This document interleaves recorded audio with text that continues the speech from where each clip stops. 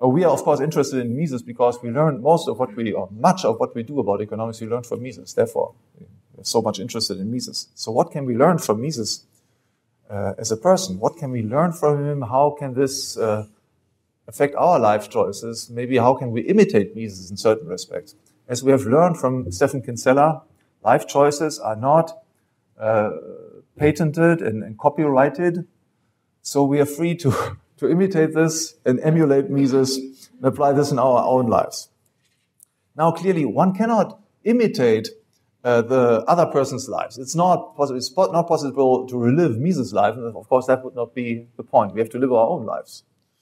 It's not possible, in most cases, to imitate Mises' objectives or his vocation, that what he really cared for and was passionate about. That's not possible either. If you do not share this passion in the first place. Now, fortunately for all of us, this applies. We do share Mises' vocation. We do care about economics. We do care about political organization of society. And plus, to some degree, we also share in his virtues, right? With the classical virtues, love, hope, faith, prudence, justice, strength, moderation. Mises had them to some degree. We have them too, to some degree, different degrees. So we can learn about their relative importance by considering his life. We can also learn about how and when to bring them to bear. In short, Mises can be our model, at least to some extent. We are used to thinking of Mises as an intellectual. Of course, he was a premier intellectual. As far as the social sciences is concerned, as far as I'm concerned, he was the premier intellectual of the 20th century, and possibly of all times.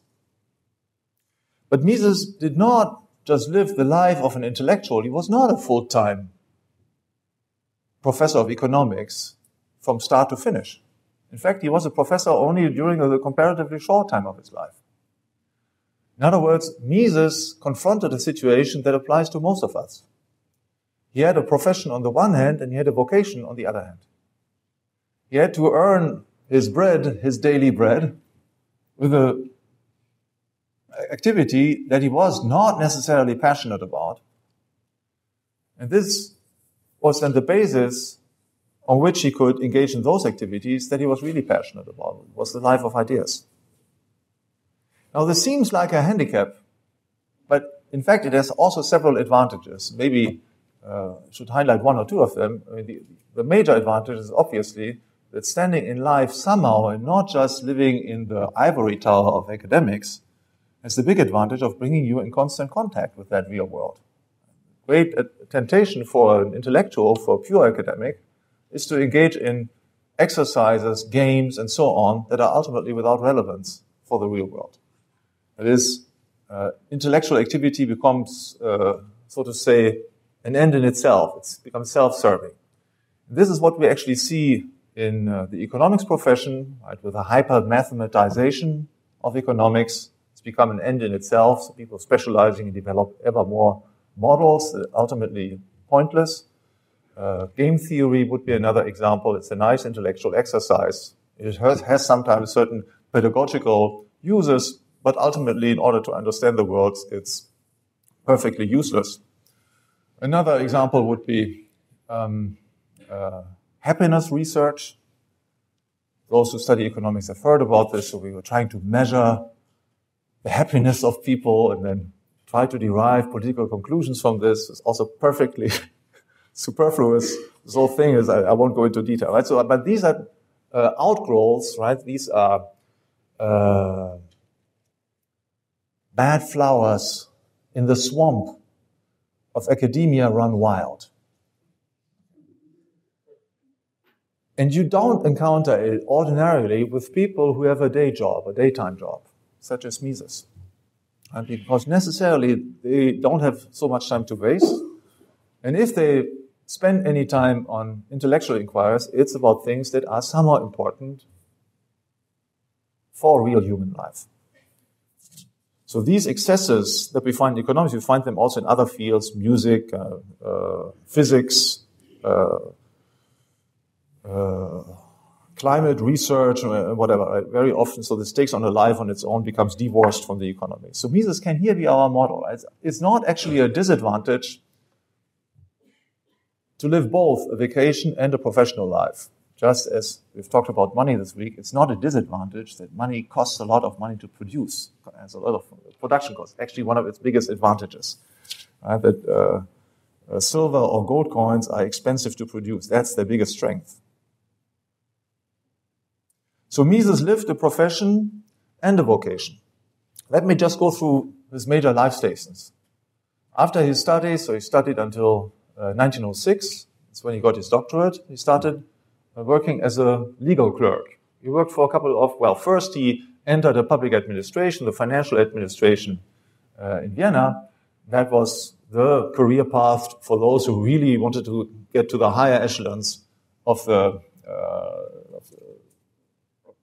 public bureaucracy, right? Of the government, central government bureaucracy, like making a big career in Washington, D.C., and you raise up high within the State Department, I don't know what. So this was the way to go. Böhm-Bawerk did it, started in the very same administration. Böhm-Bawerk eventually turned out to be the Minister of Finance. So it was kind of customary, right, that the very promising young pupils, students of the Austrian school, the most promising of them, they would start in the same administration and then eventually also rise to become a high civil servant somewhere. For example, one of Böhm-Bawerk's students became the president of the central bank. So it would not have been unthinkable that Mises this way would have become the president of the Central Bank of Austria, which is difficult to imagine for us today. But so that would have been the career path, or he could have become Minister of Finance. He did not. He did find this life unbearable. It just could not suffer the bureaucracy, right? So the inertia, paralysis, to obey rules in all fields and so on. And later on, he would turn this experience into a magnificent theory of bureaucracy that contrasts the logic of bureaucratic action to the logic of market action. This is his book, Bureaucracy, that he published in 1944, was his first English language book. So he went on to work as a legal clerk in a couple of law firms. And then starting in 1909, he became a consultant for the Chamber of Commerce in Austria. And so he remained until the outbreak of World War II. In the year before the outbreak of World War II, he obtained his habilitation degree, that is a license to teach at a state university within Austria. So he started becoming a private lecturer at the University of Austria for a year and a half approximately, until the outbreak of World War I prevented any further scholarly activities and had to join the army. And he had a previous training as an officer, so he entered the war as an artillery officer and then started off as a lieutenant and then eventually became a captain. Now, within the war, he actually spent most of his time at the front, which is significant because that was not by itself. Most of his former student colleagues who had been with him in the seminar of Böhm-Bawerk and had attended the same lectures and so on, they were not sent to the front but employed in the various administrations of the war economy. Yes, Austria during World War I, like virtually all other countries, imposed on the economy a system of central planning. So you needed people to actually do the planning and then coordinate the different planning agencies. So that's what was handled typically by graduates of the economics programs. And Mises would have been first in line because he had just defended a brilliant book, The Theory of Money and Credit, had published this and was a well-known expert in monetary affairs. So he was suitable for employment in such agencies, much too good to be sent to the forefront as cannon fodder, but he was nevertheless. So I will come back on this later. He survived the war. That's a great and fortunate accident for all of us, because otherwise we would not be here. He survived the war. He then became an executive of the Chamber of Commerce and started lecturing as a private lecturer. That is, meanwhile, he had become an adjunct full professor, an adjunct professor at the University of Vienna, started lecturing in economics, but was non-paid. So he gave a seminar and gave a lecture, and so therefore some interactions with students. Then finally, in 1934, he gave up his full-time position at the Chamber of Commerce and became a professor at the Graduate Institute for Higher Studies at the University of Geneva in Switzerland. So this was the only time in his life when he was actually a full-time professor from 1934 to 1940. But even then, right, his position was somehow fragile because he was on a one-year position, which was only extended six times in a row, and probably would have been turned into a lifelong position had it not been for World War II. And then his situation in Switzerland became dangerous. Right? The Nazis were going after him. He was relatively high on their list of enemies. So he was it was apparently some sort of an attempt at kidnapping him in Geneva, so things were getting dangerous. And he decided to leave the country and go to the United States. So in the United States, he first survived for the first 4 years approximately on a stipend of the Rockefeller Foundation, with whom he had worked already before in the 1920s and 1930s. Something equally difficult to imagine for us today, but it happened in those days. And then, starting in 1945, he became a visiting professor at the University of New York University. And so, he was on a one-year contract again, and this one-year contract was extended 23 times. And so, Mises was visiting NYU for 24 years. It's the kind of visitors that you like. Come over and see me anytime. Then he stays on and on and on. Well, the seminar was actually quite successful. So Mises lived within the world of ideas, but not only within the world of ideas, right? His head was in the world of ideas, but not all the time. And his feet were always firmly rooted in a daytime job. And this was certainly one of those elements that give a certain coloration to Mises' works, which make them so interesting, so relevant for us today. And one of the things that we have underlined a couple of times during this week is that Austrian economics is distinguished by its realism. Realism of the hypothesis, realism of the actual actions of the laws that we use to analyze reality, realism also in the choice of the kind of questions that we raise and questions that we try to answer. And this is certainly, at least partially, a result of this particular life situation of Mises. So for those of you who would like to engage in an academic career, but there's actually no university that would like to hire you, don't despair. You have distinguished predecessors. Right? The important thing then is, and this is the difficulty and also the art, right, is to somehow combine these two things. You need to find some suitable employment that makes it possible for you to also take part in this other life. This is something for which there are no general rules. Each one of us has to solve this kind of problem for himself or for herself, but it is feasible. Mises shows us that it was feasible. How did he combine this in the early years? He would typically work during the day, whatever, from the office from 9 to 5.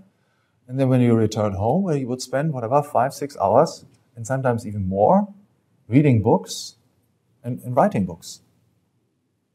Okay. Of course, it's difficult to combine this with a family life. So if you ever get married, I would say, well, don't do this, right? Don't try to do that, unless you wish a divorce within 12 months or something, right? So this is the way to go. Right? But Mises, so he made this choice. He did not get married, at least not at that point. It's a choice that there's no general rule that we can infer from Mises' life. Right? It's difficult to say what is more important. Is it more important that we carry on our scholarly life, or is it more important that we get married and then maybe pass on our passion for Austrian economics and for ideas to our children? It's difficult to say. Right? And it differs from one case to another. So Mises made his choice. He never had children.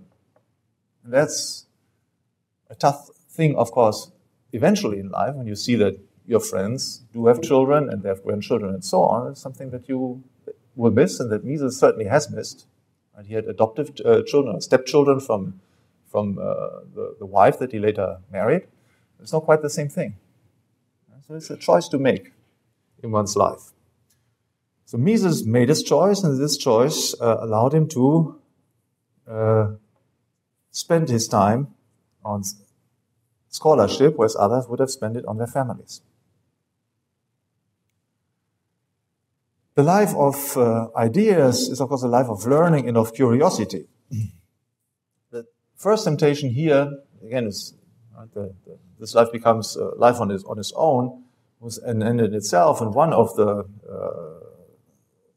forms in which there can be a degeneration is that this turns into a purely historical interest for ideas. And you can approach ideas from 2 points of view. From a practical point of view, that was Mises' thing, because he believed that ideas can be applied and should be applied, that ideas actually are instruments to understand the world as it is.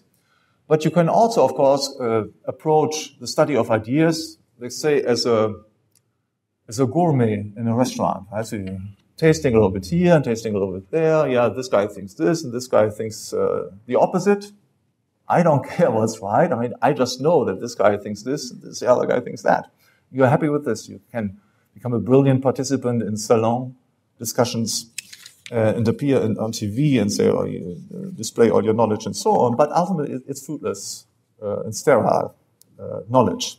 So Mises did not do this, right? He did not approach ideas as an historian would or as an idea gourmet would, but he cared for truth. He believed that there was something like truth. And it was of the utmost important what the truth was. And this is what, of course, made him a very productive scholar. A historian of ideas is only an historian of ideas who just registers, this guy thinks this, the other person thinks that, etc., etc. Usually they don't produce any ideas on their own because they do not care for truth, so they cannot critically analyze ideas. That's precisely what Mises did, and here we can learn a lot from him. So we would have failed in this week if we have just imparted on you a couple of concepts of Austrian economics and so on, and not something also of the spirit. What is really important is to care for truth. It's not important to learn whatever the law of roundabout production, but to understand what the law of roundabout production relies on. What does it actually say? Maybe it's not correct. Maybe it needs to be restated. So that is really important. Should not just swallow ideas, but develop the ability and the routine to critically analyze ideas and care for truth. And that's what Mises did. And that's what preserved him from the typical professional diseases of professional academics. He did not grow indifferent to ideas. He did not make intellectual compromise. And of course, he would not, and that's of course the worst sins of all, right, betray what he believed in, what he believed to be true, and just lie. He can be wrong,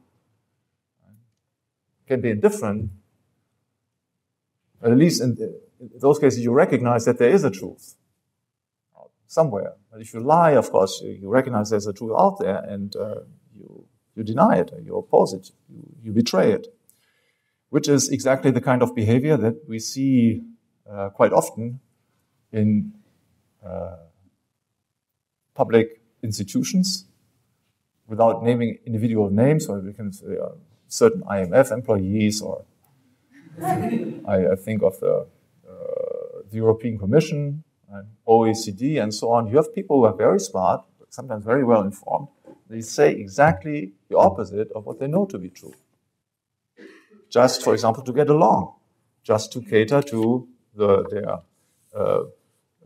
political sponsors, etc., etc. So Mises would never do this. He cared way too much for truth. He loved truth. It's a true love of truth that prompted him to follow this love at several critical junctions in his career. I will go again through just a little list to give you a couple of examples.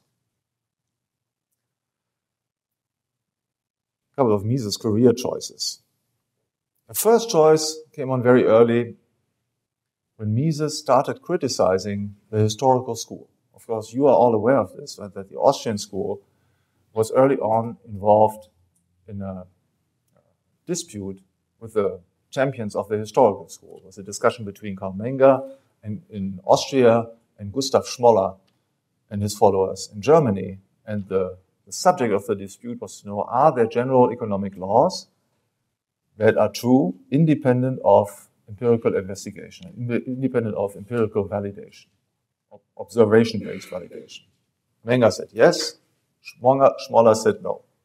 Now, the historical school was way more powerful, way more influential than Menger's burgeoning Austrian school. Menger had some influence, and he could build up disciples and so on, and get them onto chairs of economics, social policy, etc. within Austria. But the historical school was way more important. And they even managed to get their guys on some of the few professorships within Austria. One of them was Mises' primary professor. Mises started off as a disciple of the historical school. And he wrote a first book analyzing the relationship between peasants and landlords in his native Galicia, completely inspired by the approach of the historical school. So Mises went to the archives. He was destined to do this kind of work because he could read German and Polish, and also, I think essentially these were the languages were required for this kind of work. And so he went through the documents of the public administrations, etc., and he composed this work based on administrative records. And it was praised by all the colleagues of his professor. So they were writing raving reviews, wonderful, very promising young man. And this is another example of the fruitful work of our colleague in Vienna, Professor Grünberg, etc., etc., etc. So Mises was perfectly positioned. He was the only one in his age cohort who came up with such a work so early on. He was the star in the Grünberg seminar. And he could have set out for a wonderful career, relaxed at some chair within the German Empire or within Austria, etc. Nothing much to think about. But Mises cared for truth, and he saw the weaknesses of the kind of work he was doing. How can we infer causal relations from the study of archival records? We can't. All of this hangs in the air. And so this is the big weakness. Why?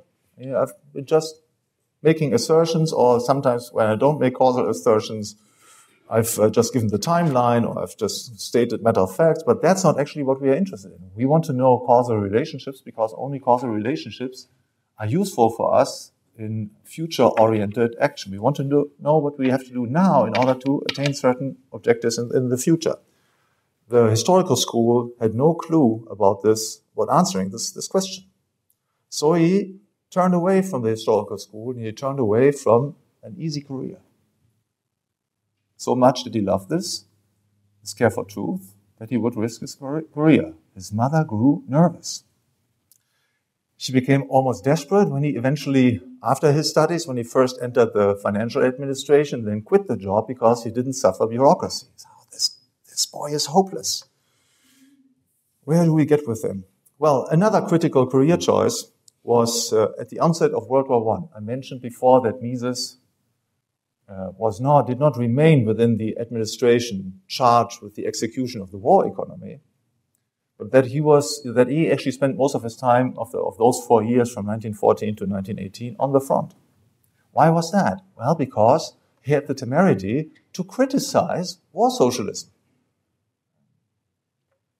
Before, you remember the panel session that we had on monetary reform, and the question came up, so what's the second best? What do we do? Should we rather go for interest rate targeting or for money supply targeting? right, or for price level targeting, etc., etc. And Mises, in fact, so applied to this case was to say, well, this is all baloney because it doesn't work anyway, whether they're price targeting or, right? So he said, socialism, the problem is not how do we manage concretely the socialist economy, it just is wrong and it doesn't get us anywhere. We will lose the war if we do this. It's not just my little preference as a libertarian, we would say today, economist, that they have a fetish for the free market. We are engaged in a war, we want to win this war, and we will lose it because we are wasting resources. It's precisely in a war when you need the market most. It's not then that you need the market least. Now that was not very fashionable. It was not very popular, right, in the discussion circles. And when so imagine, so you're sitting there, you're a younger economist, and so there's the ministry, Minister of War is there, and the Minister of Finance, you come up with such things. Well, it's not exactly what gets you high up in the war administration. So they decided, well, they could dispense with the services of this young man and send him to the front. And there the problem would probably be solved by itself. Some enemy bullet. So again, I mean, so Mises made this choice not just in a peaceful, calm environment. Okay, so he announced to an academic career, but there were still other career choices open. He also made this choice when his life was at stake. How much more value can you place on truth? There's not more. And few of us, of course, will or can hope to attain this degree of love for truth, and it would be unfair to ask this of anybody, but at least that's a great standard to aspire to.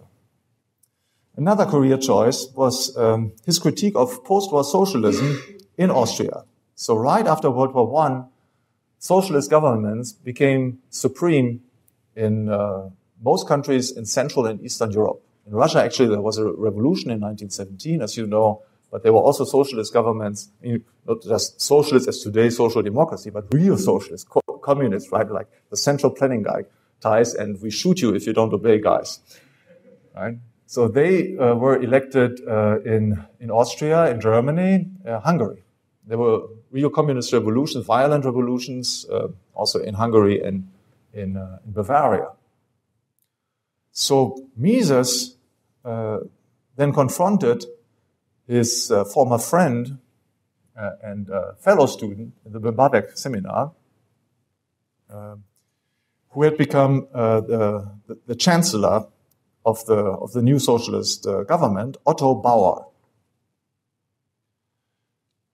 And again, he could have played it easy. He could have benefited from his good personal relationship that he had with Bauer. And in fact, he became an actual member of the government, right? He became a member of the State Department.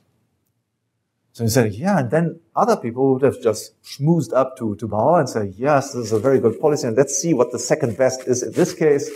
And so on and so on, so that I might become then whatever, not only the Secretary of State, but you can go higher and so on in the administration. Mises wouldn't have this.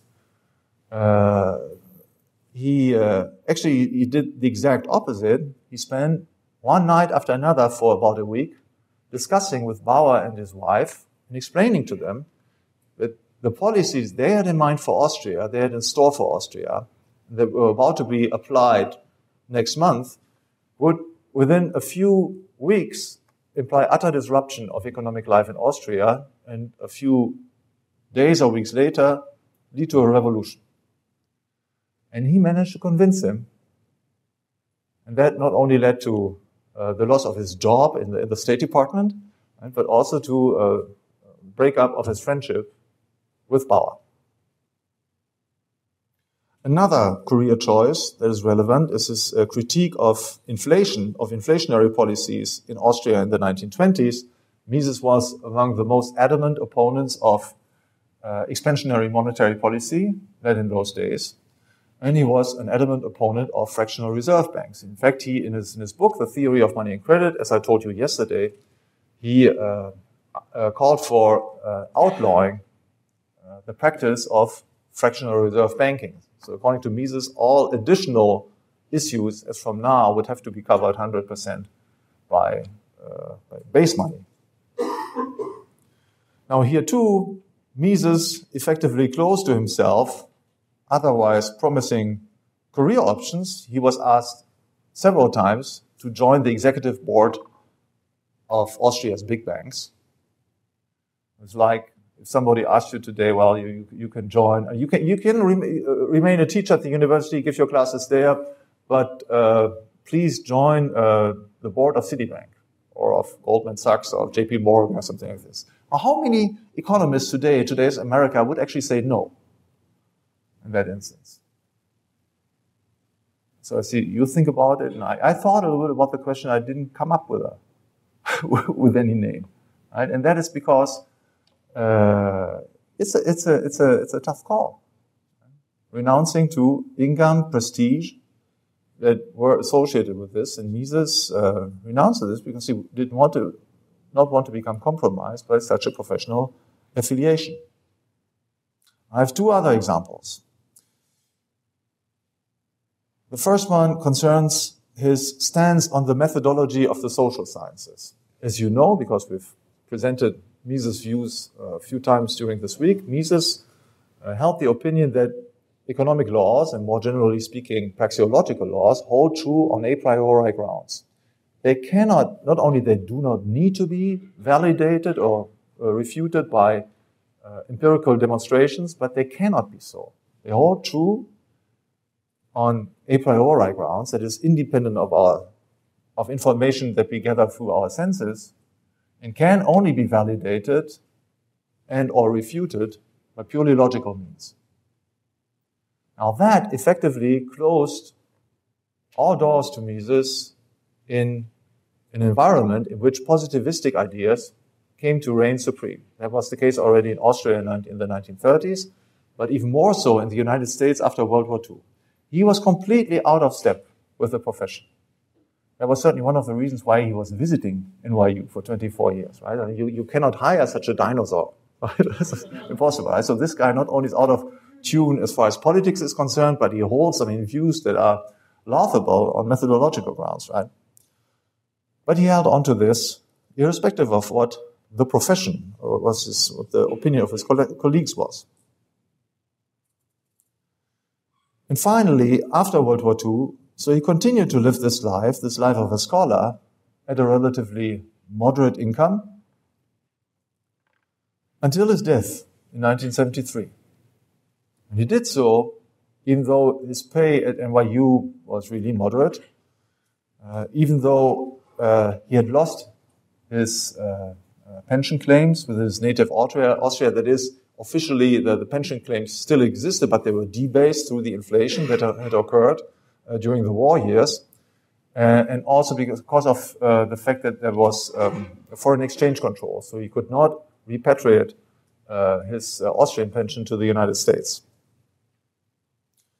So given this, most people would have looked for some sort of profession that would allow them to gain more money, even at the expense of the ideas that they hold to be true. Mises could have become a lobbyist for various industrial associations, and he was asked to do so, and always his association with these institutions ended because he could not be a lobbyist. He could only be an economist, that is, also reasoning from the overall point of view, and not just in the light of special interests.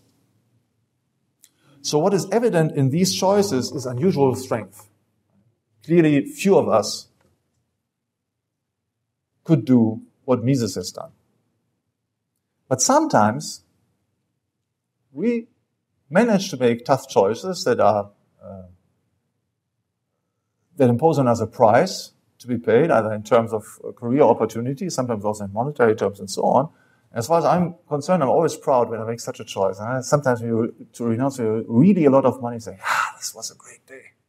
But of course, you're poorer than otherwise, right? So, right? So the point is, Mises can serve as a model here. Right? It's probably impossible to attain this, and for some, maybe some might have greater strength and so on. But this is a truly an inspiring model as far as I'm concerned. Second, what we see here is unusual love. Why does Mises cares so much. I mean, it's not just for any kind of truth that he cares. It's truth that is relevant from the point of view of society as a whole, from the point of view of the Commonwealth. Mises cared for others. Sometimes among lefties you have the tendency to care for humanity as a whole, but they wouldn't give a dime to the beggar next door. Or help spend 2 hours with their children, helping them doing homework or something like this. Right? Humanity as a whole is fine, but when it gets down to individual persons, let's not exaggerate, right? And that was not at all Mises' thing. Mises had time, and he took time to care for others. Something that I discovered during my biographical research on Mises was that he would often place people who had difficulties finding jobs. He would get them jobs, helping them out in that respect, giving money, charitable donations. He didn't brag about these things, but this was a big thing in his family, right? Both on the paternal side and the maternal side. He just gave a lot of money to charitable institutions. And finally, it's a care beyond one's lifetime.